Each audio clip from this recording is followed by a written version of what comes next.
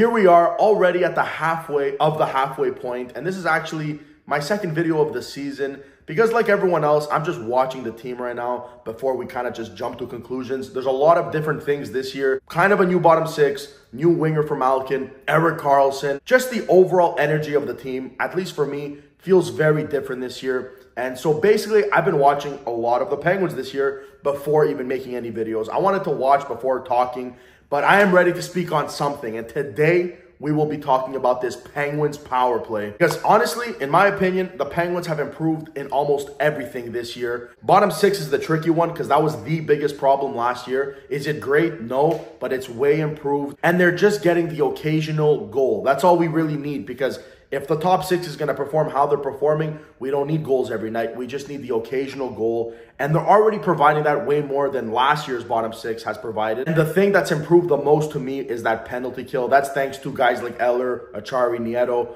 guys that Dubas brought in the offseason to not only improve a bit the bottom six, but to massively improve that penalty kill. The penalty kill units are holding it down for the special teams this year, because the other half of the special teams, the power play, the whole point of this video, to me, is the biggest problem of this season. It's not the bottom six, surprisingly. It's not the penalty kill. It's not even goaltending. Things that really cost the Penguins last year, it's not none of those. It's the power play. And if the Penguins miss the playoffs this year, it won't be nothing else but the power play's fault. It sucks so much because this Penguins power play for about a decade or more was literally giving other teams nightmares. How are we going to defend this power play? You know, teams would probably have so many video sessions about how we're going to defend this power play before their matchups with the Penguins. Whereas now, you don't need to watch any video on the Penguins. They are going to gift you a great penalty kill. That's how the Penguins are operating right now. Again, I'm not overreacting. Do me a favor, please. After this video, go to the schedule. Go check the Penguins' last 5 losses.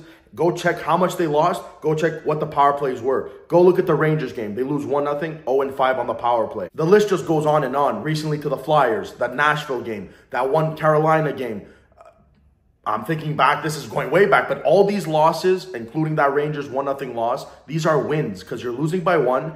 And your power play is 0 for 3, 0 for 4, or even 0 for 5. That is a big problem. This is a Penguins team who missed the playoffs by 1 point last year. So we know that these points are so valuable. And all these points that they've already dropped could be the reason why they missed the playoffs. Now, it's way early. I think they still have a good shot. But I'm saying if this power play stays the same, when it's all said and done and the Penguins miss by 3 to 6 points, it'll be no one's fault other than the power play. How much is that going to hurt considering the seasons Malkin and Crosby are putting up at this age? So what are the solutions? Pretty much the main and only one that we all can agree on. Firing Todd Reirden, the guy who operates the power play, that's a start. I think a lot can fix with that. And honestly, the only reason why I don't think they will fire him is because is it really likely that assistant coaches get fired mid-season? I know head coaches obviously get fired, but it's not something I really have paid attention to. And I feel like Kyle Dubas is not something he's really going to do, is just fire the assistant coaches in the middle of the season. If anything, he's going to get fired at the end of the year, which I believe that's a little too late. So obviously you could keep Todd Reirden on your team, on your staff. Just can you give him a different role? Why does he got to be the power play guy? So obviously either fire him or just strip him of his duties. Give him something else to do. Either that, you can obviously change the format. That would be nice, but that would come with a new guy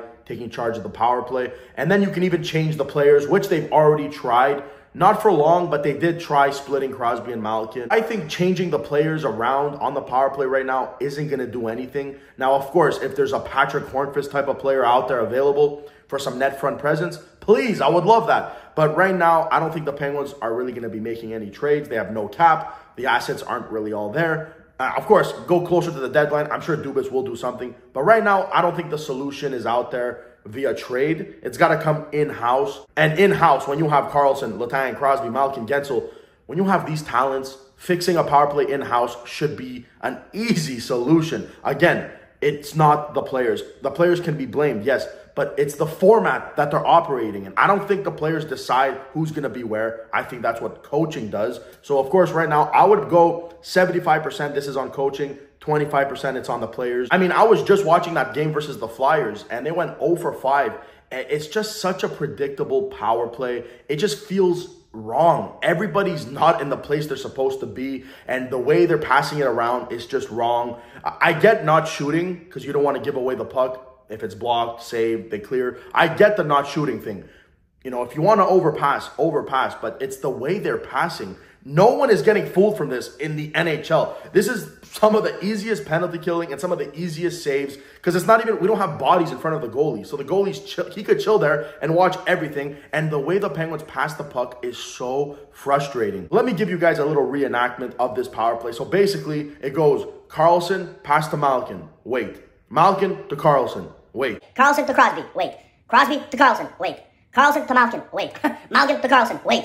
Karlsson to Crosby. And it's always Crosby who tries to do the creative things. So he'll either try to go to Rust in the middle or Gensel down low. Whatever, it's going to get blocked because all the penalty killers just have to stay in the middle to block off Rust. He's the only threat over there because they know all these guys at the points and at the half walls, they're not shooting, they're not moving and at least tic-tac-toe, set up the one-timer. But instead, they're just doing these slow passes that doesn't open up lanes and the goalie sees everything. So when they finally set up the shot, it's either blocked, because literally that's what penalty killers get paid to do, or it's an easy save for the goalie where either is going to lead to a rebound where they clear or the whistle goes. So that's my take right now because this is a team last year who had many problems. And right now, I don't see many problems. I see a team who plays a way better 5-on-5 game, a 5-on-5 game that deserves playoffs, but might get held back because the power play with 4 Hall of Famers is why they might miss the playoffs. And again, yes, it might just be the Penguins players' fault as well, but it's just that format that they're playing in is so,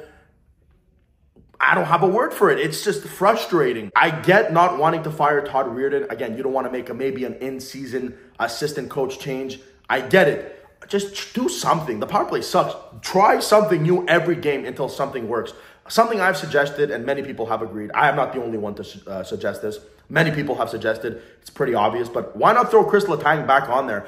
The power play was never this bad with Chris Letang on it. I'm not saying Letang is better than Karlsson, but obviously Letang knows how to play with Crosby and Malkin just a little bit better. And obviously, even if the power play will be 22nd in the league, that's 5 spots better than where it is now. So if that's what you have to do, why not try Letang or try Letang and Karlsson on the power play, you know, switch it up. Me, I've always been a fan, I've said this a few times, of Karlsson on the Ovechkin spot. Give someone else the quarterback the power play. Give it to Letang. Give it to Malkin. I saw Jake Gensel got that opportunity versus the Flyers. I liked it way better. You know, switch it up a bit because the same format, it's not working. Do something else. I get not wanting to fire your coaches mid-season. I'm not asking for you to fire your coaches mid-season. Would I like for Todd Reirden to be fired? Yes. But at least change the formats. Have a talk with Todd. Hey, buddy, Todd, if you're Kyle Dubas, what are you doing here? Well, can I see your power play strategies? Oh, thank you, sir. Oh, it's empty. What are you doing? Change it up. You know what I mean? Like, at least have a talk with the guy, Todd. You know, tell him, buddy, can I please help you out with your strategies? You know, let me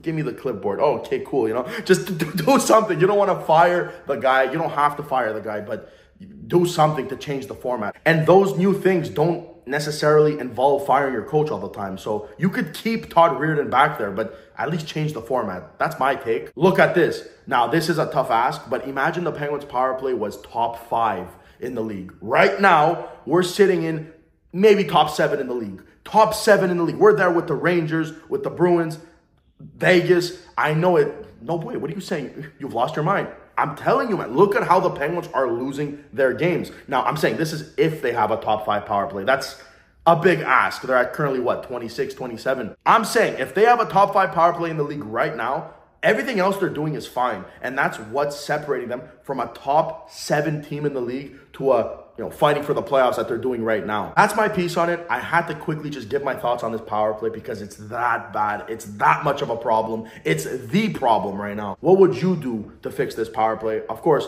firing Todd Reirden is the main solution, but do you have any other underrated solutions that you think would work? As always, thank you so much for watching, and I'll catch you guys in the next one, and hopefully by then, we will have scored a damn power play goal. Thank you guys, and I'll catch you in the next one.